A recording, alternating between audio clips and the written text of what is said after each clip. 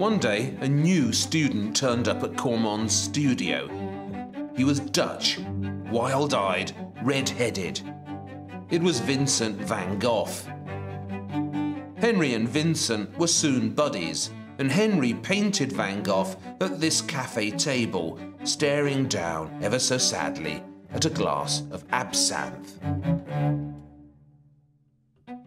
All absinthe actually was an aniseed-flavoured alcoholic schnapps with a bitter aftertaste. But something about it worried people. By the time Henry painted Vincent hunched over his absinthe, it had long since earned itself a satanic and dangerous reputation. There were all sorts of ridiculous rituals attached to the drinking of absinthe. Special glasses, special spoons. You put the sugar cube on here and poured water onto it to sweeten the bitterness.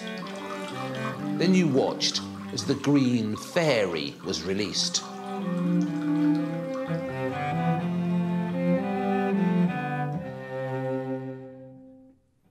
The dangerous ingredient of absinthe, the one that triggered all the lurid fantasies, was wormwood, a traditional mountain plant that had been used since ancient times in pick-me-ups and tonics.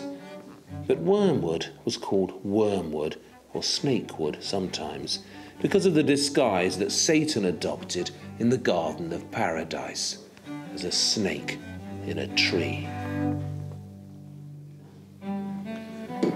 Wormwood took control of you too and made strange things happen. It made you hallucinate and twitch. It attacked your nervous system and drove you mad. Only then did it kill you. The Belle Epoque loved fantasizing about this stuff. A little-known fact about wormwood is that its Latin name is Artemisia, after the Roman goddess of the moon, the protector of women. And when it was still a herbal remedy peddled by quacks, absinthe, or wormwood, was used by women to regulate their menstruation.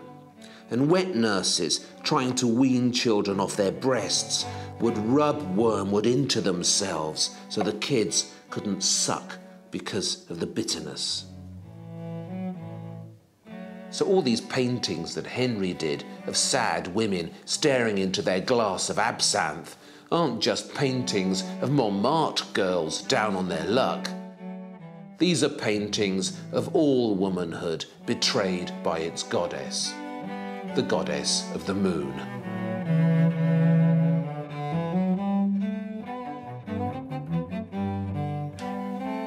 As you know, Henry drank far too much absinthe.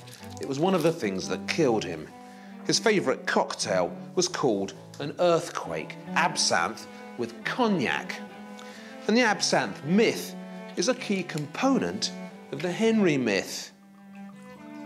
Brazil banned it in 1906, then America, and everywhere else. But France, which had always had a particular attachment to it, waited until 1915.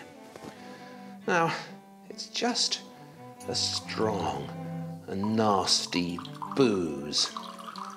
And I'd like to stop mythologizing it right now, but you know, there is something terribly seductive about the way it clouds up when you pour the water on it and release the green fairy.